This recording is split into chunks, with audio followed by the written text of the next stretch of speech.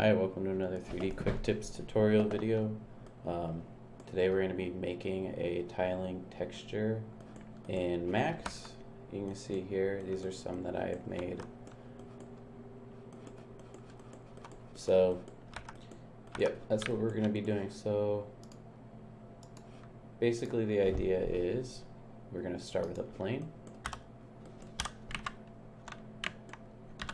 Let's just drag this guy out.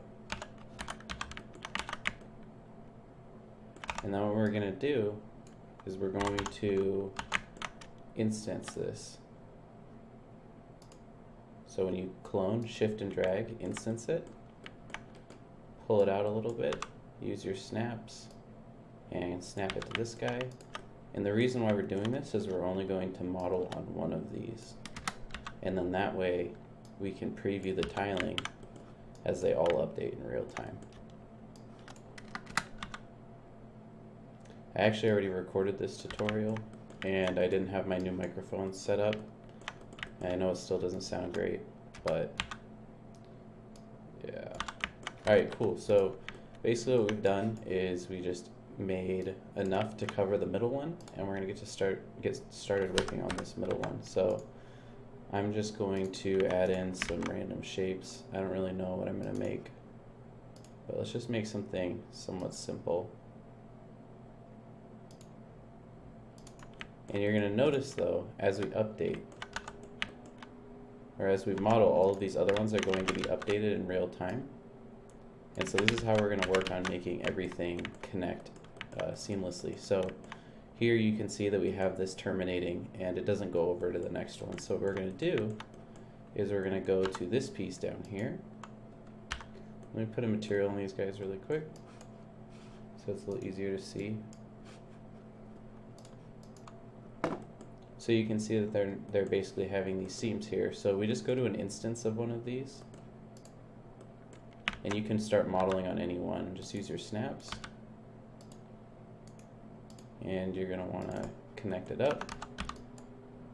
The cut tool didn't want to work with that, and we're just going to make a design that will work with the tiling. So the goal is to make it seamless and have pieces flow on to the next one. And so you can see we have another seam right here between these two pieces. So we need to incorporate this into the design. So let's actually go to this one. And you can just switch between your pieces when they're instanced and start working on them. And we're just gonna do something like this.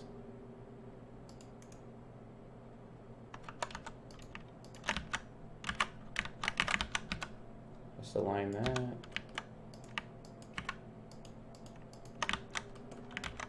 It doesn't really matter. The whole point is to just make sure that stuff doesn't have a seam.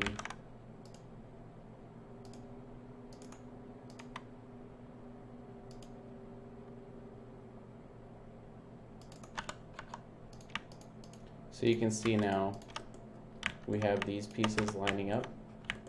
Here runs off over to here, and here runs off over here. So what we're going to do is we're going to inset these inwards,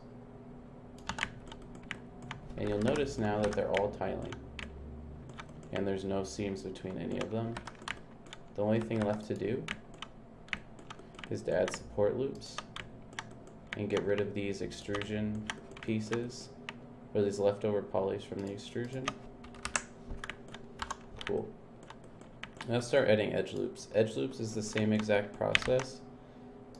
It's just that you will have to be thinking about making your edge loops cross over the seams. So you just have to make sure that everything's lined up correctly.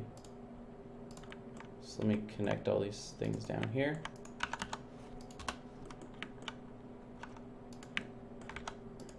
I'm just trying to make sure that I can get some edge flows for when I add my support loops for sub D. And the reason why I add that extra vert is because Max's projection tool, projection method for those tools is very frustrating to work with.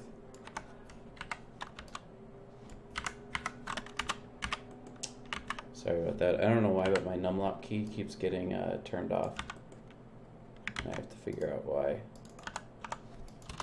I waste a lot of my time lately.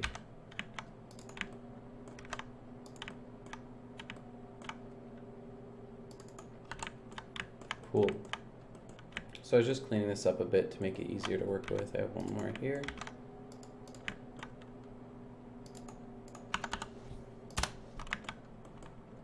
And let's just quickly add some edge loops. So what we're going to do this time, it'll require a little manual cleanup, but it'll make sure things are staying pretty even across all the parts, is we're going to manually inset these pieces and delete the extra edges.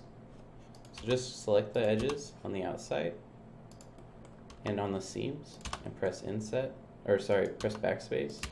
And then for things like this, we're just gonna eyeball it and then snap it. So you use your cut tool, target weld it down, snap it. And the reason you snap it is we're gonna do it on the other side.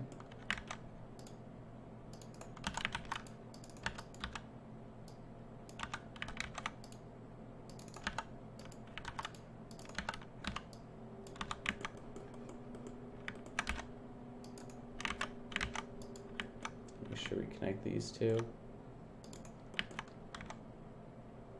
Start adding a few support loops.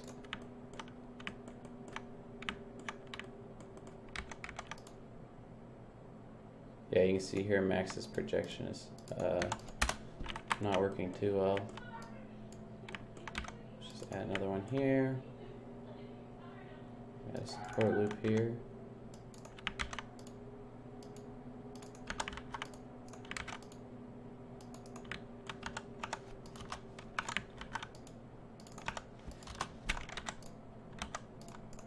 Redirecting these edge flows super fast. I'm not looking to make the best model or design for this tutorial, obviously. I just want to kind of demonstrate the workflows involved. I'm not really focusing on modeling quality either. But the most important part really is just making sure that when you cross seams that stuff doesn't have any issues and lines up well.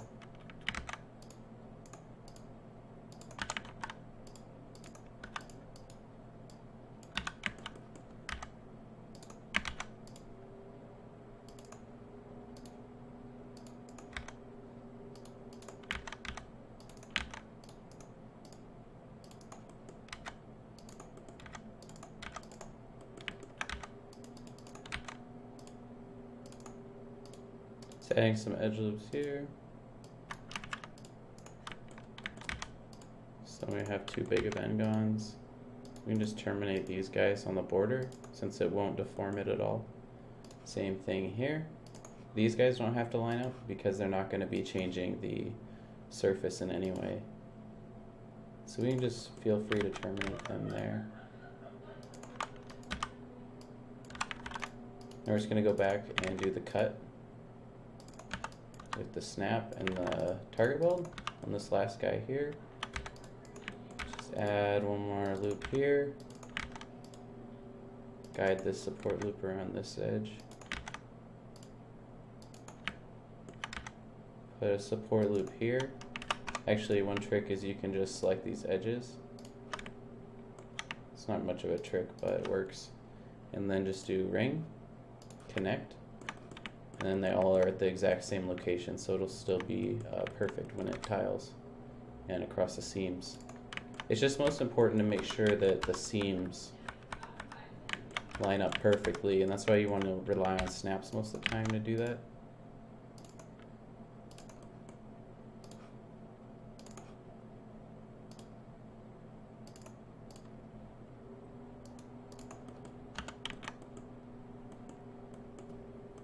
Let's see, did we miss anything?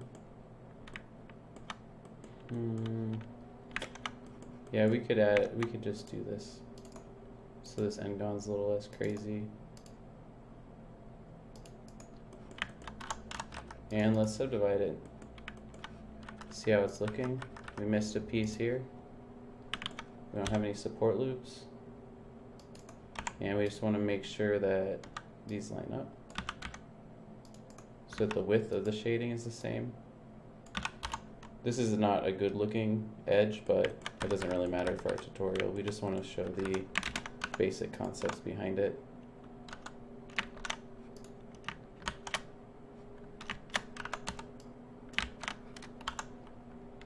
Cool. And now, when we zoom out, put a subdivision modifier on it. Well, actually, I just collapsed STL check. There we go. Put a subdivision modifier on it, and you can see that now we have a tiling texture. Now, to bake this to a plane for use, all you have to do, grab the 4 corners of the main piece, because we only made one real piece that needs a tile. So you only need to bake out that first piece unless you want to have more. And then you can just add your projection modifier and bake it down like you would any other texture. So yeah, that's how you model a tiling texture in 3ds Max. Comment on the video if you have any ideas for something you'd like to see me do. I'll probably be putting out a few more Gumroads in the coming months, so look out for those. Yeah, see you guys later.